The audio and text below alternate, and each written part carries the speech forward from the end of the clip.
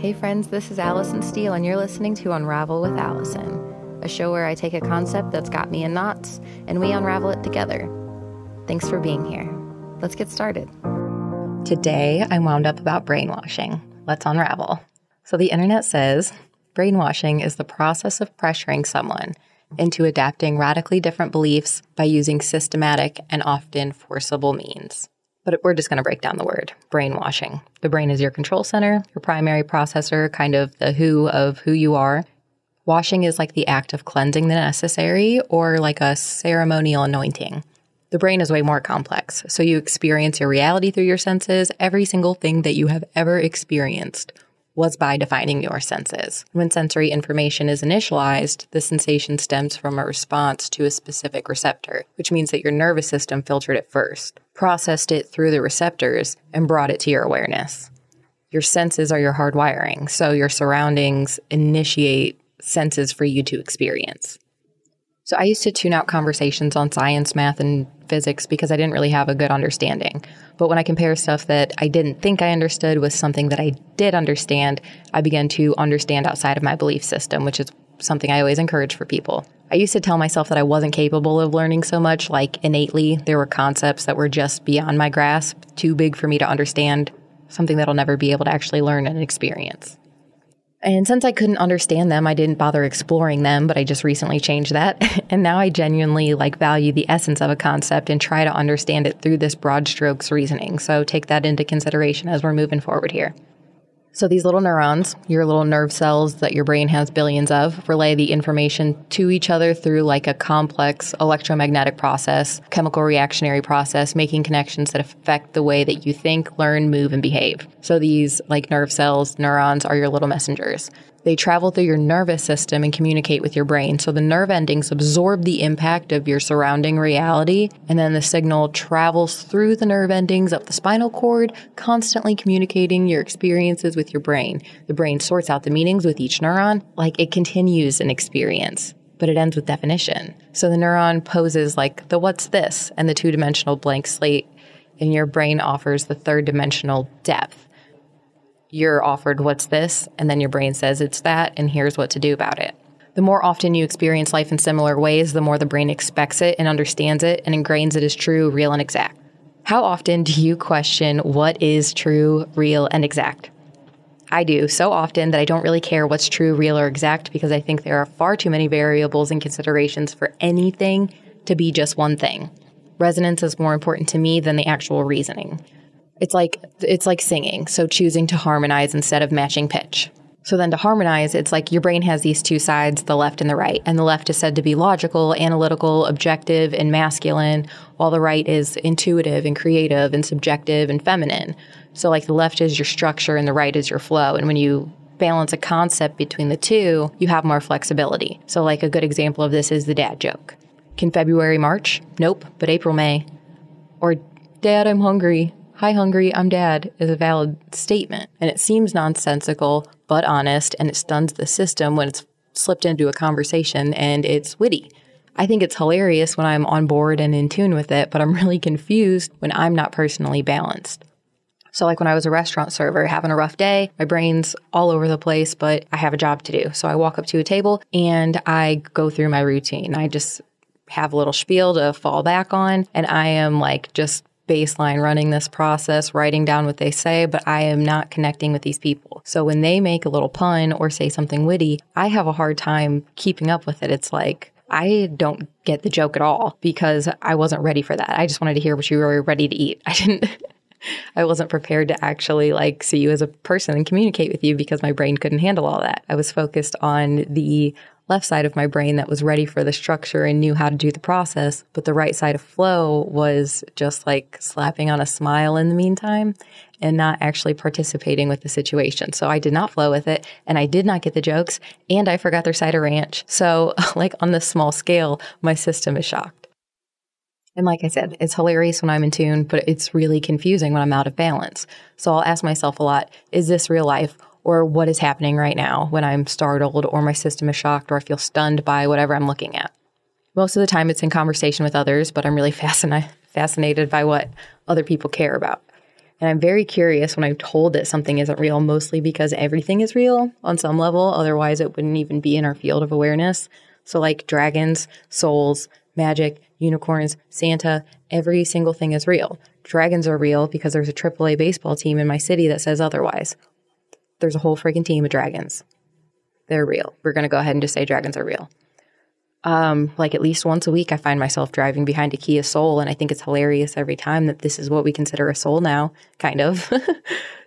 So if I have a defined concept of something, it is real if this concept exists. So if I can say the word, draw a picture of it, sing a song about it, relate it to anything, know how it acts, I know it. I know it's real without having experienced it. So like too many of us agree that dinosaurs are real, having never experienced them. But if you ask me to squawk like a pterodactyl, I will produce a very specific sound that I have associated with that concept, having never actually heard a real pterodactyl squawk. But if we experience it or express it, it's real enough for me. So like I crochet, and I was inspired by this viral picture of like an older woman who was sitting next to like this ungodly large crocheted cat. Looked super cool. So I mentioned it to somebody who also crochets, and she's just like, that's not real. And it's AI generated, but I'm startled because she's right. Still, I saw it and I didn't consider whether it was real or not when I saw it. But that's where we get stopped in our tracks. It's like the conversation's over because that picture was fake. But what I was doing was looking at the picture thinking I could probably make that. Like if I sat down long enough and cared enough and tried enough, like I could probably do it. And that's what I wanted to talk about. But we don't even like get the opportunity to with those little like those walls that we put up for ourselves when we're startled by our reality. Like we're too stunned to even continue on with the discussion. People used to say that a picture is worth 1,000 words because you can conceptualize so much with visual exactness.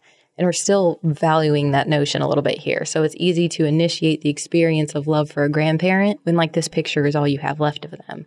But if our images are being manipulated and passed off as true, then our conception of truth is being manipulated, therefore brainwashing us unless we are bright enough to see through it and bold enough to question it. But I personally don't perceive that threat, but I understand how like other people kind of get that.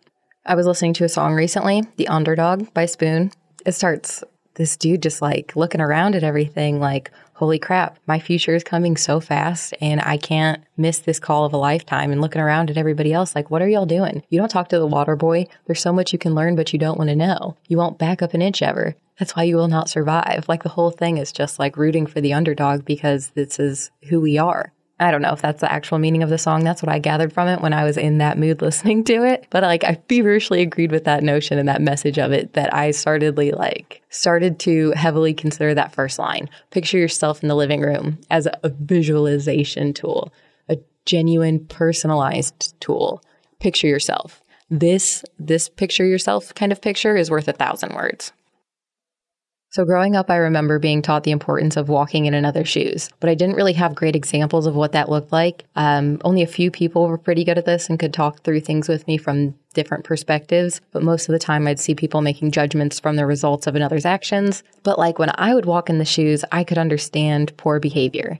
And it shaped how I viewed everything in the world. Let me tell you, like I believed that every single person on the planet thinks that they are the good guy or wishes that they had the courage to be the good guy. And I stand by it. Mostly these folks are like mentally battling the bad guys. But even when I'm in the bad guy's shoes, I also see how he got there and how he was trying to be the good guy. But it's like this whole snake eating the tail thing. When it comes full circle, it's like a portal that doesn't like, I'm not worried about a snake anymore because it's bothering itself. I am over it and I'm out. I walk right through it. Like it doesn't weigh on me. Whatever I think happened or, whatever it was that forced me into their shoes, I'm out of them. I don't need to wear them anymore after I spend some time in them. But I don't think we really take the time to walk in another's shoes very often. We just make assumptions based on our perception of how we would handle it. So when I'm talking to somebody who's having a difficult time with another person, like I ask, have you thought about it from their perspective? And I'm like, maybe when they did this, they were feeling this, or when they did that, they were feeling that. But far too often, I'm strikingly met with, I don't need to think about it that way. I would never be in that situation in the first place. I get it. Also, I felt it. Also, you still got to go.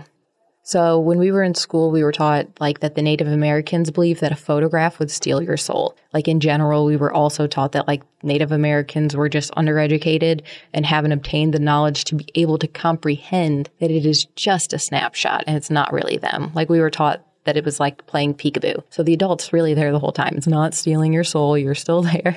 Like it was really presented to us in this way. It wasn't valued as like wise information to share, just to kind of like bring awareness to the fact that, hey, some people are different and that's okay. And they can honor their traditions over there in their space.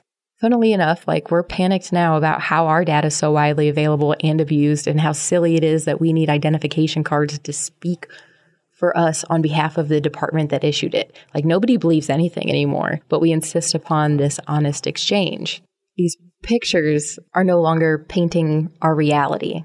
Like mugshots, that steals our authority right away. You don't get to write that story. Somebody's writing that for you, insisting upon it and putting it out there. Oh, if you've never seen your mugshot, if you've never had to have a mugshot, good for you, because it is embarrassing. It's yucky. Like you feel like your image is at the mercy of others and you can be canceled at any moment if somebody exposed the real you. So we're protective of ourselves by blending in with others to the point where we stand in line questioning what we're waiting for, but we're too afraid to ask each other or, God forbid, even answer each other. It's like if we take a passive stance, we're seen as gullible sheep, just absolutely brainwashed. But if we disagree or take action, we're seen as like menacing punks, absolutely brainwashed.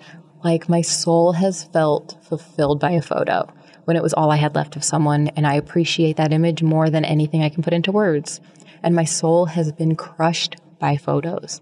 Like after I had my kids, I would see these photos and I could not believe who I was looking at. I didn't even recognize this person that this photograph was like a picture was taken just moments ago and I turned it around and I just, who is that? I understand how a photo can steal a soul. After your breakup, when your heart sinks into your stomach the first time that you see your ex with their new partner, that steals your soul. Or like even worse, if somebody would like call out an imperfection in my photo, especially about like my body in any way, I would let them steal my soul right there and then. That crushed me too. When somebody compliments me, I don't even know how to respond to that either. It kind of just crushes me too because I'd rather talk about anything else. And I don't know how to gracefully just accept it and move on. But ultimately, when we're offered a new perspective, the results were change. Is this brainwashing? We talked about neurons, the nerve cells, how they travel, but I'm going to bring you back to the early science to give you some background here. So the early science believed that we were born with all of the neurons that we would ever have. So like children maybe would grow new neurons to like help build some pathways, but at some point we straight up stop growing them and they just like flow within our system. They just like move on and do their own thing. But in the 1960s, we observed the birth of neurons in the hippocampus, which is the part of your brain that's associated with learning and memory. These neurons that appear here travel to other parts of the brain. In the 1970s, this discovery was confirmed, and then in the 1980s, we discovered neural precursor cells, or I'm calling them newborn neurons. It's like a new blank slate to manipulate the structure of the brain. A study to understand how the birds sang revealed that birds showed an increase of newborn neurons during mating season. So it's believed that the newborn neurons can help retain new song patterns. They believe that these newborn neurons change your forebrain pathways. So the neurons travel like waves through the nervous system or chemical signals that attract them to where they're supposed to go. And scientists think now that only 1/3 of the neurons actually reach their destination, that some cells die in development or while traveling. Interesting that some cells die, but I've spent a lot of time imagining how these blank slates can be colored, like literally imagined it like a kid drawing a picture. Part of this was when I was listening to an audiobook, 3 Waves of the Volunteers in the New Earth by Dolores Cannon.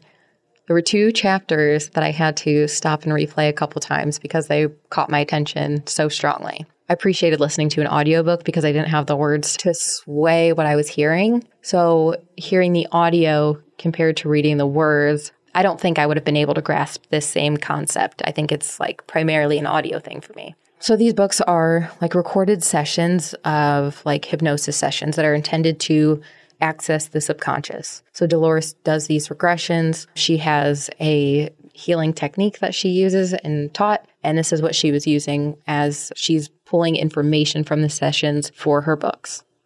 She has a lot of content on ETs and UFOs, and this perspective is like reflected as she reiterates. So in the session, a person being hypnotized is instructed to like travel on a white cloud and be delivered to an important place or a specific time to revisit in the memory. So I've had actually one of these sessions done before, and I remember exactly how I visualized everything during the process, even though I was kind of like, I was hypnotized, I was under, but I was still watching this being painted in my brain. I went to a memory, and it was like taking a flashlight of my line of vision. It was kind of, you close your eyes and everything is dark. And then as I'm starting to remember things, like I look at my toes and I see my toes. I look at my legs and I see my legs. It's the middle of summer and I'm in a swimsuit, and I can tell it's the summer because my legs are hot. And they're hot on the top from the sun and they're hot on the bottom from the seat. And I start remembering everything about how I felt that day. And it was just like, as soon as I started sensing it, it was just like being dropped right back into it. So that's kind of what I assumed these other folks were experiencing that I was hearing from these books and these sessions. But like I heard a story that wasn't a memory that someone couldn't actually physically experience, and I had to conceptualize this one on my own. So as I listened to them explain their surroundings, it sounded like a kid drawing a picture. You know, they were like, do you see your body? What does your body look like? What are your surroundings? Where are you? And they were just, oh, look, there's a sun. Now there's two suns. Oh, this whole planet's perfect and everything is warm and everybody, like, it's just this light and airy feeling, and it sounds like a kid drawing in a picture. Oh, look, now there's grass, and now there's this, and now there's that, and everything's in perfect harmony. Oh, look, a butterfly. A fairy just flew by. Like, it sounds like a little kid drawing. It's a little kid drawing, and the whole planet is perfect. And now it sounds, from the perspective of the actual words that were written, that they're talking about a planet, like a solar system planetary orb that is perceived as a memory. They move to like the next important date on this planet. They explain how like the planet was destroyed. And when asked what happened, they explain how they were off on a mission and they were doing work. And then it came back and others destroyed it while they were gone. And everything is just completely devastated. Everything's gone. And the emotion transferred in this message was so passionate. And the horror of the situation was like overwhelming in my heart. I was like, oh, I've felt that feeling before, but I just heard it differently this time because the plan, it was destroyed. The planet was destroyed. The plan, it was destroyed. It's the same feeling I feel when I have an idea of how I need something to go and it doesn't go my way and I'm devastated over it. I had to go to work and then I come back and this was done. This is what was left for me. Like that is the same exact feeling that I felt in my heart as I was listening to this, that the plan was destroyed. Things did not go the way they were supposed to, and now it hurts. They talk about traveling, like they're just moving through an airship sometimes. They just go wherever they think. There's no vehicle. And that's how your imagination and your mind works. You just think and you're there. And there's a lot of people during these sessions who go to like this vast knowledge library that has information about everything you could ever imagine. Boop, stop right there. It only has everything you could ever imagine, which means it can only present up to the content that brain you're conceptualizing with is willing to conceptualize up to. If they're presenting something that hasn't been experienced literally, it has to be made digestible. An airship is just like a particle floating through the air. So what if you could talk to a neuron, this quantum particle? What would you ask it? What would you tell it to do? How would you tell it to work? What would it tell you? How could it talk to you? I don't know. But I like to think that maybe that's what this is. Maybe each experience defines a neuron to be expressed. Maybe each experience creates a neurological imprint on the neuron. During my session, maybe I enlightened the neuron that captured the imprint of that specific memory. But these galactic experiences, maybe the potential energy initiated by the restful state and encouraged by an outside force not only develops these newborn neurons, but they match the energy of the generalized state and offer a snapshot of the present nature of the mind. So then when guided, the neuron becomes self-aware and assumes the depth of the inner brain mapping. Additionally, if the guide requests the support of the subconscious, they can heal your body. Like one of my favorite stories is somebody who was allergic to dogs. And when they visited this past life, they were in a constant state of terror. I'm leaving that in. A terrier terror, one might say. No, really under a constant threat of dog attacks, literally fighting for their lives in this past life of theirs. And the subconscious, which she abbreviates as SC, which I hear as IC, eyeballs looking. Anyway, the subconscious explains that the allergy was contracted because of this past life. So the SC is instructed to remove the blockage because it's no longer needed. But whether or not you believe it, enough people have been healed from these sessions to consider it worthwhile. I was listening to another Dolores Cannon book recently, The Convoluted Universe, Book 5, and I noted a pretty wild hiccup in a chapter that involved the idea of backdrop people. And the idea of backdrop people are that our reality is filled with these like soulless entities that are kind of like in a video game, NPCs, non-playable characters. They're just floating around for us to interact with and for us to learn from, but they don't actually have souls, but they are just like somehow in our physical reality matrix, but not real people. They look dead inside. Some people think that it's obvious when you communicate with these people that they don't actually have a soul. They're like, oh, holy smokes, I think that was an NPC. I wasn't supposed to actually interact with them. They're here for decoration. So these beings that are communicating through the body refer to themselves as people. And one of the people is explaining how they don't like coming to Earth because it's so dense and it's full of backdrop people. The backdrop people will fill the space that's expected of them. So like Dolores questions this, asking if she would be able to recognize a backdrop human when she spoke to one. She went to an example of like being at the airport. You can kind of just tell that some of those people are not really, really there. She didn't get an answer. The person that she was speaking to was confused and asked, they just expressed confusion. So when she asked again, she changed her words. She rephrased it to what I recognized my interaction with the backdrop people. So instead of putting it in the human shoes, she put it back to the people perspective. And that's when she got an answer. So instead of thinking of like this matrix type thing where there are filler people, NPCs walking around that don't really exist with souls, it's just like, I think that these are baby little souls. And it's referring to like the density of our matter, that every tiny little thing that makes up our reality, sometimes like it could be a part of you, but sometimes it's stuck just being a chair or a paperclip. So like maybe these people that you're connecting with, these tiny micro neurons, are like a pinhole-sized people, but a tiny little observer. I also think it's worth considering that everything carries a vibration and resonance. So with this process, a relaxed body may be influenced by the energy provided by the guide. And if each action is expressed due to the neurological pathways, maybe the energy expelled also carries these neurons as a quantum particle. So they're no longer observed in the body as they flow into thin air, into another's field, open to experience something else. So like the body is still processing an absurd amount of information, and we know this, but we assume the death of 2/3 of neurons, but maybe we just can't see them. Maybe this is how we actually relate together, is we are swapping these conceptual neurons within our field, and we think like, oop, there's a newborn, but maybe it's not though. Maybe it's just pulled in from your exterior and enlightened in your field now. That being said, it's possible that the perspective delivered by the subject could be influenced by the expectation of the guide. So the guide's subconscious has like this underlying established enlightened particle, which is expressed into the shared field. So the subject, a conduit, embodies the particle, which is delivered to the hippocampus and already has an enlightened concept, which attracts like resonance. So instead of an energetic snapshot, it's a conceptual snapshot in relation to the expectation. Maybe. So I mentioned before that we were taught how Native Americans were respected but not valued. And we were taught something that we don't understand. And it's like insisting that something's true without having an experience tied to it. But the experience can't be created in your mind if you haven't established meaning. You're too tied to the concept. So like putting a flag on the brain and insisting you have ownership of this territory feels like a dog on a leash attached to the flagpole. It feels exact, but you can't do much else about it. So I compared the example of a photograph like stealing your soul to be like peekaboo, object permanence.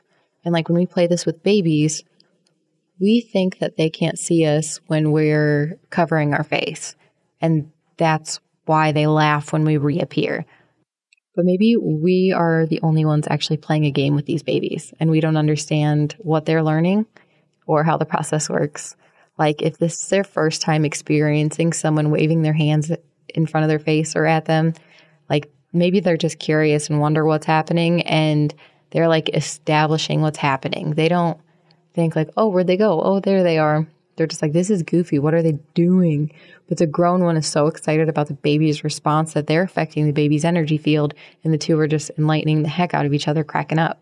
But it has nothing to do with the game that you're actually playing, but the energy you're sharing. Still, new parents, we are taught the 5 S's for soothing babies. You swaddle them, put them in a side position, you shush them, you swing them, or give them something to suck on. These are the 5S suggestions to soothing a fussy baby. And when I had a newborn and I was so exhausted trying to do these things like gritting my teeth while the baby cried, trying to regain sanity and take care of this precious little monster. So I'm like giving this baby a pacifier, playing a sound machine, letting him swing in a chair, trying to like outsource these S's, initiating everything that I can with nothing paying off. But these are like primary soothing methods. That's why they're supposed to work. But what's funny is that when you pick up the baby and bounce it around and shush it and expect the baby to be soothed, the baby is typically soothed. So when I would outsource these S's or believe that like this is never going to end, it kind of held that truth until I did something else. When I could actually look at myself to remind myself to expect the baby to be soothed, I stopped sending that this is never going to end, started sending the energy of like, hey, I'm calm. You can come join me. We're just hanging out. And these children are just experiencing for the first few years, they're matching our resonance, our tone, and our energy. I think we should consider whether or not we have been brainwashed. Okay, so my favorite example of brainwashing was last year during the Super Bowl. If you watch the Super Bowl and you have a Roku system, they got us. Okay, so watching the Super Bowl, there was a commercial that came on for the Roku, and the commercial, it prompted a scramble. Like it made the sound like when Roku pauses asking if you're still watching. It does this little beep boop, and typically in those moments you scramble for the remote, so you press still watching and it doesn't turn your show off. So the Roku commercial started off that way, and everybody in my space started to scramble for the remote. Then we realized it was a commercial, but we now had the remote in our hands. About 10 minutes later, the Roku actually prompts you to continue watching. But now you already have the remote in your hand because you just scrambled for it because of the commercial, and you are ready to press continue watching. So I think this was like a collective, depending on how you look at brainwashing, this was smart and systematic in that they program the commercial to show up before the system is automatically going to play it, assuming you've been playing it at least for, there's math that goes into this if you're watching at a certain time. So it's like, okay, if they've been watching since pregame, let's go ahead and put it in this quarter of the game. So that way it'll prompt it while they're still watching. They'll get the commercial, they'll get the remote, and then when it's prompted, they'll be able to use it. It's good planning. It's kind of brainwashing. I like to joke that I've brainwashed myself. I say it's a joke, but it's not. It's real. So I say that I brainwashed myself accidentally. When I was growing up, I was mostly in good shape, and I had spent some time a little bit overweight and spent some time a little bit underweight, but I was always self-actualized, and most of the time I really loved my body. I didn't love my thighs all the time. I was a little sensitive about certain areas, but overall I was very comfortable with what I had and who I was in it. I honored it and adored it, decorated it, understood it. I could pick up a shirt, look at it, and be like, yep, that'll fit. Then I had kids, and I didn't feel like myself anymore. I hated my body, and I was sad that it didn't look like it used to. And no amount of compliments or reassurance or anything could change the feeling that was in my heart when I looked in the mirror at myself. I couldn't see myself at all in the mirror anymore. And I just wanted my body back. I wanted to feel like myself again. And I decided to get it back, and I felt no shame in that decision because I deserved to love my body. So I found the best doctor in the state, and I talked to people who underwent surgery with her, and they had rave reviews. I had a consultation. I put in a $500 deposit, and I scheduled a breast lift and augmentation surgery. The surgery was scheduled a year in advance. I took out a loan to pay for it, and I regretted it when it became an emergency fund, especially when I was offered to move my appointment up, since there was an opening like in the following week, and I should have been able to do it, but because of my financial situation, I couldn't. And even though like I knew I was going to build those funds back by the time my appointment was scheduled, I didn't question that at all. I knew I was going to be able to do that, but I was disappointed in myself for not setting myself up better on the front end, to not put myself in that position to rely on that money. And then now I had the opportunity to get what I wanted even earlier. It was just like this catch-22, like, thanks for the offer, but I can't do it now, but I'll do it then. And I guess I'll just have to wait. And it was fine to wait because I was already anticipating waiting, but it also just like tugged at my heartstrings a little bit when I had the opportunity and I couldn't afford to take advantage of it. Still, every day I went back to the mirror and I looked at myself and told myself, you will love your body again soon. I considered canceling my appointment when we were coming up to it because I worked so hard to be able to afford it again. And I felt guilty about spending all this money on myself. I have a family.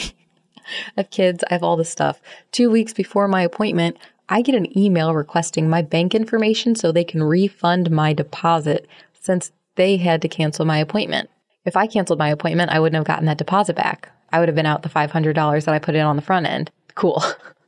So my appointment's canceled and I get some money and I am just feeling better and starting to question whether or not I'm actually going to do this because now I have to reschedule and go through this again, I think.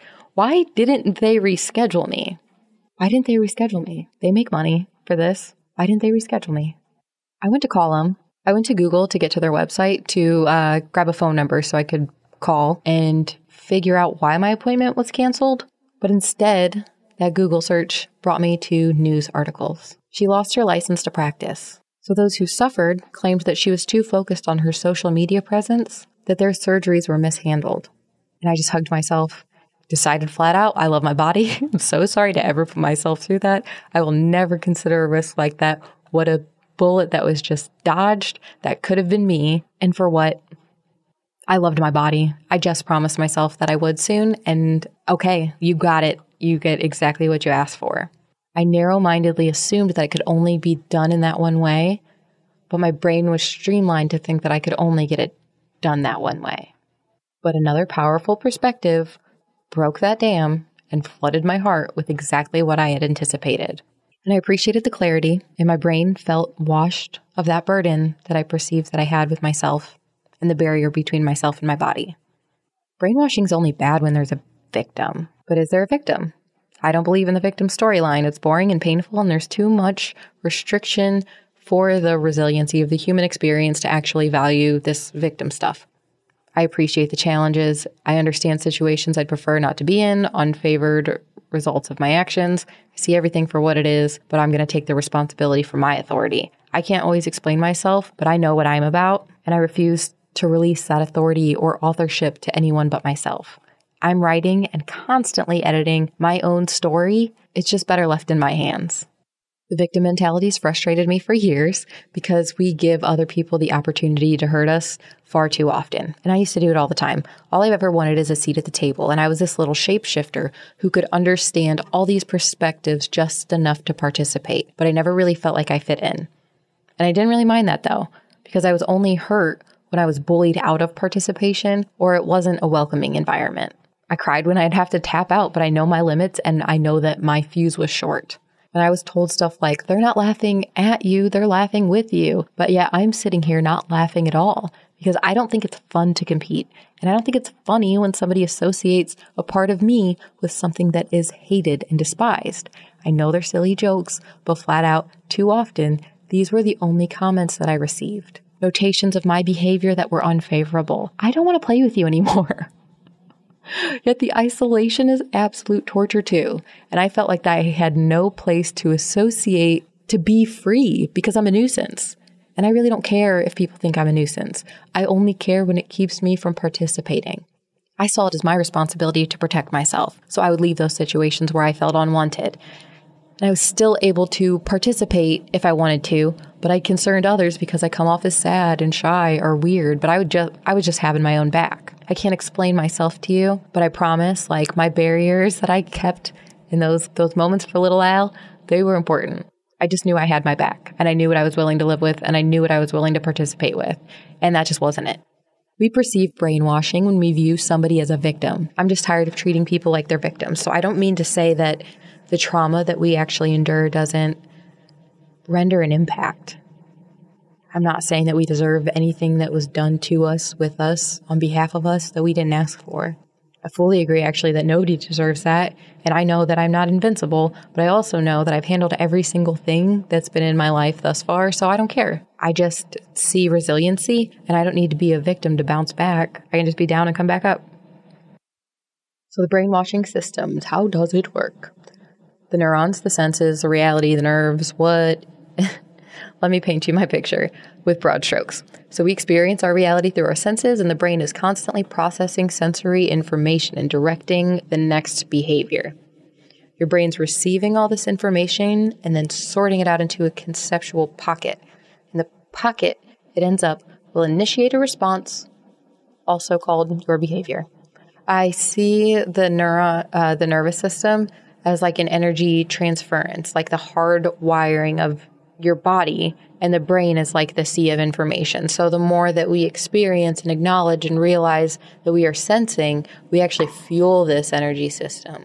And each amp, concept, whatever, becomes a drop of water in the stream, carries it along till it's deposited in like density. The densities create different weather patterns to be experienced in the body. So like one lake of density might manifest physically as like a muscle twitch. Another density might manifest as like muscle relief or relaxation. So when my sensory information is high, but the brain is telling me that life's too hard, I like ease up and then coach my body to relax. And this reduces the information to the brain and redirects it to the basic, easy human things. So like this looks like this. I have toes and they wiggle. That's when you wiggle your toes. I have knees and they bend. And that's when you bend your knees. So I just say all of these things about my body and then do them with my body. It's easy. But as I'm doing all of this, my body eases up because it remembers that stuff is easy. It's like this guided meditation helps, but like then what? I just coast until like I lose it again and then need to like redo this basic easy stuff. It's an exhausting cycle. Honestly, it is it's frustrating to keep up with when you keep getting met with so many of those feelings when you just feel like you're up against a wall. It's like you have to take a deep breath and back away slowly from the wall. Take the deep breath, look around, call it a wall, and turn around. Make the process easier. Simplify all this communication with your body and your brain. So like a structured, mindful approach, like a routine, is encouraged to like help the brain remember this simplistic state quickly, to ease yourself quickly. Instead of pulling the plug to reduce the energy, it's like, I realize that there's something else to do in the meantime. I don't have to tap out and walk away anymore. But if your mind is cloudy, it's okay to let the rain wash it away. Resonance is important. Like how the water drops will travel until they're deposited into the density, it's still a droplet and it's still part of the entire sea. And the brain's pathways are carved with everything we've ever decided is true or possible. A practical blank slate as a baby that naturally erodes through time. And the more we insist, the more permanent it becomes. So the primary stream where the energy is deposited and starts to flow through the chart of whatever you're willing to believe is true or possible. When you question if something is real, that's your opportunity to restructure the flow chart. That's your blank slate. Is this real? Go ahead and decorate it. You can open up the possibilities without insisting on the belief to satiate the space between the streams. So like you color in the gray matter. You decide what it is. It might feel like a headache for a moment, but it's just like a quick storm to integrate these new possibilities. And it's important to monitor what you actually tell yourself. Your I am statements, your any I statements are so important. I am, I can't, I won't. Your brain manifests the heck out of these I statements. They know that you're talking to yourself. Are you willing to welcome new possibilities? Ask yourself this every day and respond every day with I am. Ask yourself, are you willing to welcome new possibilities? I am. Every time you experience something, you have an opportunity to establish authority. You decide what things mean. You create the meaning you experience. The meaning is a resonance, so any newborn neurons that exist, that are born will capture the current representation. It joins the current. While we're on currents, I'm going to talk to you a little bit about eddy maintenance. It's 3 things: a character, a person, and a process. So the character, I first heard eddy maintenance in the book, The 5 People You Meet in Heaven. The book's told from Eddie's perspective, and he did maintenance work on a peer carnival. So the kids called him Eddie Maintenance because his name tag provided his name, Eddie, and his profession, maintenance, but the kids think that that's his name. So in the book, Eddie dies, visits 5 people whose lives were affected by his life, and one seemingly meaningless act drastically changed another's life. And he met those lives and were kind of shown how these little interactions end up meaning so much, even to people that you never legitimately interacted with. The person, Eddie Maintenance, we met in 2014. I was in college and I was doing terribly in an accounting class. Just absolutely terribly. I've been a great student, and this is the first class that ever put me to the point of, I will not get this. I cannot get this. I will not get this. And I tried so hard to get it. I'm studying in the library and I feel like my brain's about to explode. I've got my paperwork all scattered out in front of me, and it's one of those stupid books that are basically a 3-ring binder and everything's everywhere. And I'm just trying to get my homework done. And this kid sits across from me. There are 2 chairs that are relaxing, cozy, comfy chairs, and a table in between that has all my crap laid out on it. So there is no space for another. There's no space in my brain to speak to another human. This kid sits down and introduces himself as Eddie. He says hey, I'm your tutor. And I just can't. I can't do it. I'm okay, who are you? Why are you here? I'm uncomfortable. I don't even want to deal with this conversation right now. The weight of this course is just strangling me. But Eddie kept going. And he was no, I'm here to tutor you. This was set up last week, right? No, it's not. Please. I'm trying to do my homework, man. Really? What are we doing here? I didn't want to deal with any of this at all. But then Eddie's sorry, dude. I was just kidding. My friends put me up to coming over here, so I did. My name is Eddie. For real, though? Yeah, we're just goofing off. And I appreciated that so much because I needed to goof off a little bit. We laughed and we bonded and we had a really good time, and we exchanged phone numbers, and he gave me a seat at the table. And I was really happy to participate, and it was the first time in such a long time that I felt like I had a friend. I was so focused on work and school at this time that I forgot that there's a 3rd thing that satiates me, and that is being with other people, experiencing other people. And my partner at the time was at boot camp, so it was really frustrating to feel so alone in all of this. And it was really awesome to find a friend in all of this. And this is all because some dude named Eddie walked up to me for no reason, and he was my Eddie Maintenance.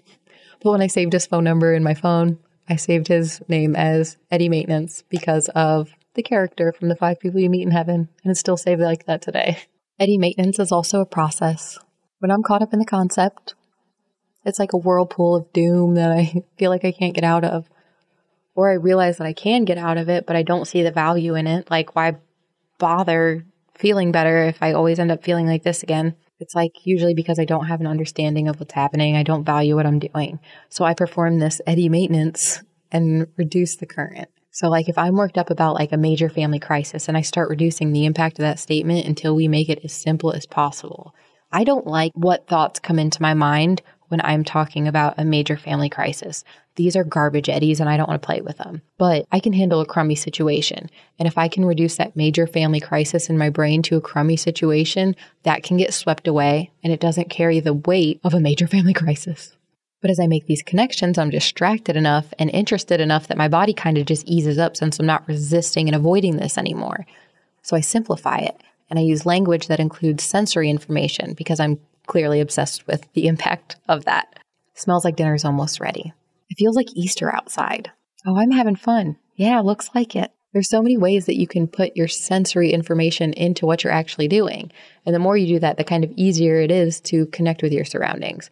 But don't deal with those major big issues. If you can't feel what you're saying, simplify it. Sticky situations are tolerable. Crummy situations get swept away.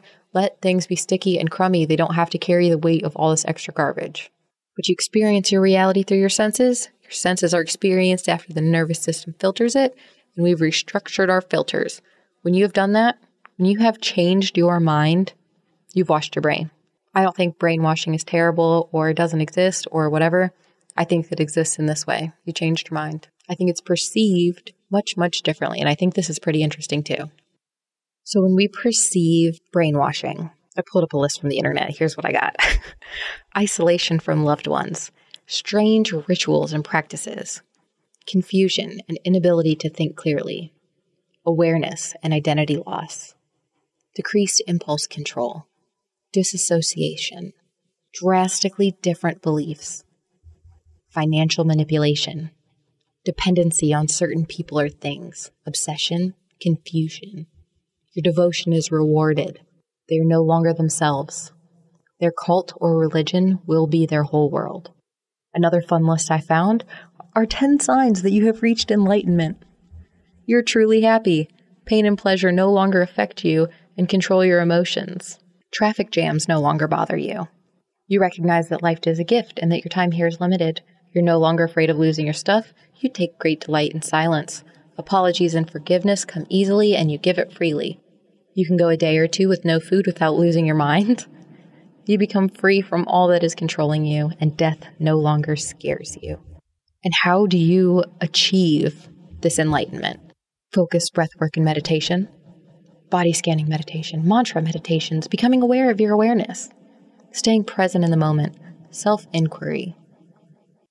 Changing your mind about yourself alleviates yourself, and sometimes it changes you so much that you are perceived as no longer yourself from the people who recognize you as a character instead of a person. When traffic jams don't bother you, that's a form of disassociation. When you have these routines that build the structure of your sanity, that looks like strange rituals and practices. When you do these things, you feel better. Your devotion gets rewarded. In some ways, people are changing their mind to feel different. I know that some people see this used as a manipulation tactic, but most of the time, the people who are considered brainwashed or get pulled into stuff that they aren't supposed to be in they don't have the compulsion. They have a curiosity. And there's this idea out here that curiosity kills the cat. But I got to tell you, curiosity is the only way out. If you're not curious about anything, nothing changes, and you just keep getting what you're getting. So for me, a fun example is so when my senior year in high school ended, I quit my job because I was looking at a college, and I requested off for it, and it was approved. And then the day of, I still got scheduled to work, didn't know about it, and my boss was mad at me. And when I went in there to talk to her about it, she wasn't available. And when I asked the other manager who was there about it, he said that I'm going to have to take it up with her. And I said, he's more than welcome to, because I'm just going to quit. I didn't feel like spending that time wondering if my job was in jeopardy and nobody was able to tell me anything. So I just quit. I wasn't putting myself through that. I was going off to college soon. I would figure something out. That week, I get a phone call that one of my friends put me down as a reference for this other job so I could come in and interview for it. And it's like up to $17 an hour, which was a big deal at that time because like minimum wage, I think was like $7 an hour. And it just sounded, whatever. I'll check it out. I'll come in for it. And I got off the phone and I went to my cousin's grad party and I got hammered. And I woke up in the morning, like on the ground outside, brushed my shirt off and drove to that interview. And it was still kind of sketchy, but I was hungover and whatever, could be money. So I went. And I got hired and the training started the next day and I didn't even really know what I was going to do. But when I got there the next day, it was for Cutco knives. Reaching out to your family and friends selling Cutco knives. Not something I'm super interested in, but I still stayed for a while. The fact that I went back for more than one day was really funny to my family, but on the first day, we got to watch the episode of How It's Made, which is one of my favorite programs. I love watching that stuff of how everything's made. And I've seen that episode of How It's Made on Cutco knives before. So I wasn't really thrilled about the idea of this job or anything. And this was free training, but I didn't have anything better to do. or free training. It was unpaid training, but I didn't have anything better to do. And I was curious to see what was up next. And I would just went along with it to see what they're teaching people in here. But the story goes with the family is that like Allie was fooled. And I did reach out to a couple people and I was curious about it. But after like 3 days, I was like, okay, I'm going to leave at lunch. For me, brainwashing is a real and worthwhile self-care practice. It just means that I have found clarity. So for those who may view me as brainwashed, are too expectant of my energy and insistent on a narrative that they claim on my behalf. A narrative they pity based on how they would view themselves in my circumstances. But they don't feel what I feel. Another's view says nothing about me, but everything about where their cutoff point is about where they see themselves. When people would assume victimization for themselves, they see me as a victim. Again, personally, I feel resilient. I value the malleability of my soul because I'm open to more opportunities and I'm driven to connect with others. This is the first time in my life I'm actually prioritizing and valuing that. So it's paying off at an exponential rate. I'm happy to report. Thanks for listening to another episode of Unravel with Allison. If you have any feedback, questions, want to chit chat, or stay up to date on new releases, follow me on Instagram at Allison K. Steele. Let's keep in touch. Again, thanks for listening, and I'll catch you next episode.